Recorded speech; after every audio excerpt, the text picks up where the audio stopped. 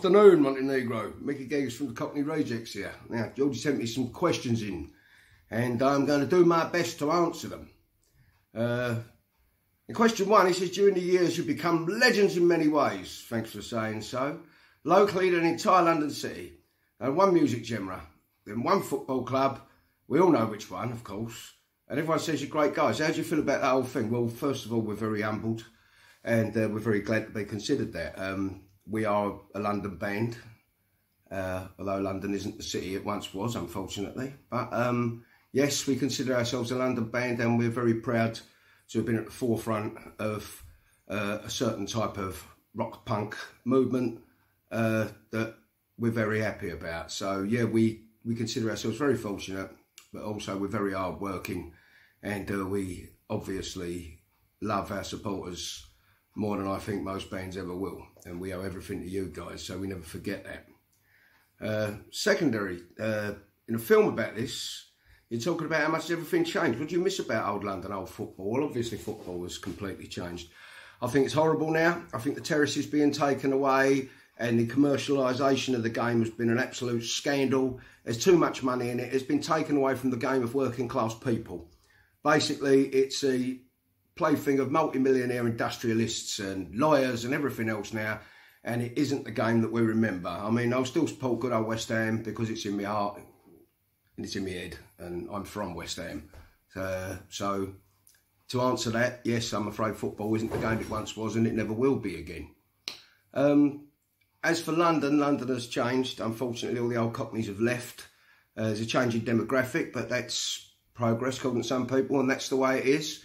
It's not the same. I don't know anyone here anymore, hardly. You know, no one's in the street, everyone's gone. And down to COVID, it's even worse. The West End itself is absolutely dead. But that's the same in many cities all over the world.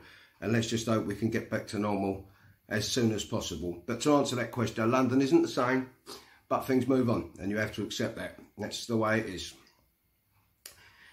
Question 3, the world is in a strange situation right now. As a punk and oi band, it represents most of the working class people. It seems this virus is finally showing the governments in a whole world response to a crisis. What do you feel about the whole situation? Well, I think what's going on there is absolutely terrible. I think it's been overrated and overinflated, and I think that this is designed to keep people from living their lives to the full. If this crisis was managed better by governments around the world, by not panicking every time there's a single death or anything, you know what I mean? Because this happens, respiratory illnesses do take place and they can be deadly. I'm not dismissing the impact of COVID and the deadliness such as it was back in March. But I think we've got to learn to live with this and keep shutting people away. We're not all toxic to each other.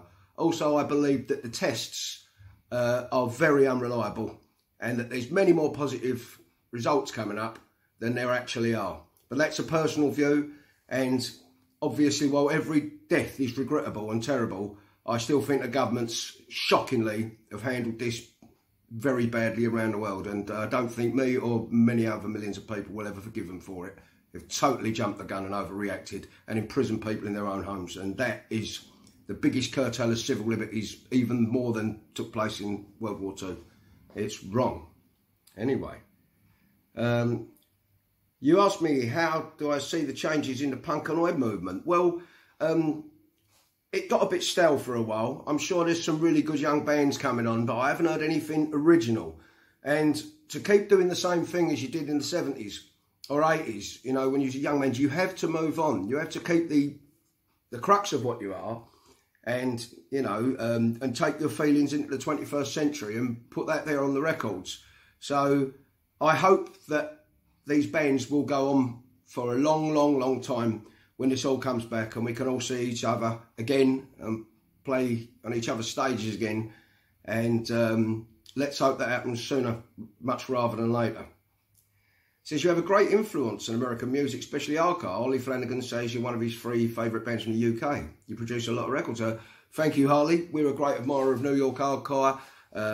You know, some brilliant bands out there, Cro-Mags being one of them. Also, you know, the great bands like Sick of It All, Lou Collar and the Boys, and Vinnie Sigma and the guys in Agnostic Front, and we love them too. We've always been a rock hardcore band at heart, and we wish all those guys well, and we hope again to see them very soon. He says, I want to ask you about your heavy metal period. That's the fun fact from your career. Well, I've said this before, me, Vince and Jeff are always influenced by rock before we were influenced by punk, so I never make any apologies for that. Everybody else was doing the same thing at the time, and we being the Rejetcs, we always do what we think we want to do. You know what I mean? We don't just make records because we think they'll sell. We make records because they come from the heart. And that's what we did in our so-called heavy metal period. And I dare say we're not finished with that genre, although punk is where our heart is. But to me, it's all rock and roll. It's all guitar-based rock and roll. So I don't really see a great difference between the two genres. Yeah, you asked me to tell you about 98 performance at Birmingham Cedar Club. Well, that was a bad night all round for everyone involved. There was a bigger story to it, which is coming out in a book, not by us, by someone else. So I better hold fire on that until this book is published, and then everybody will know the true story of what happened at Cedar Club that night. We'll leave it at that. Number 8, I got to ask you, what is the best and worst West Ham player for you in the history of our club? Well, basically, we all love Billy Bonds. Billy's our man. Bobby Moore, Trevor Brooking, Alan Taylor, all the greats. And there's been some truly awful players, and I'm not going to shame them by saying so, but just a little aside, one of the worst goalkeepers I ever had happened to be my grandfather, Jeff Geggus. And he was a big man, and he wasn't a very nice man. And he was playing at home once against Chelsea, and he let in a goal.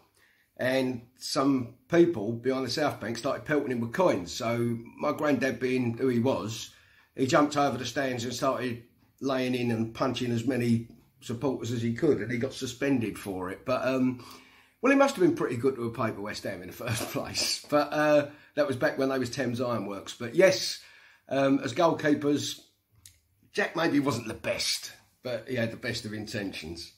I'd like to thank you for asking for this interview, and I'm more than pleased to grant it. And we love you all, and we hope we see you very, very soon live on stage. Take care, everybody. Thank you.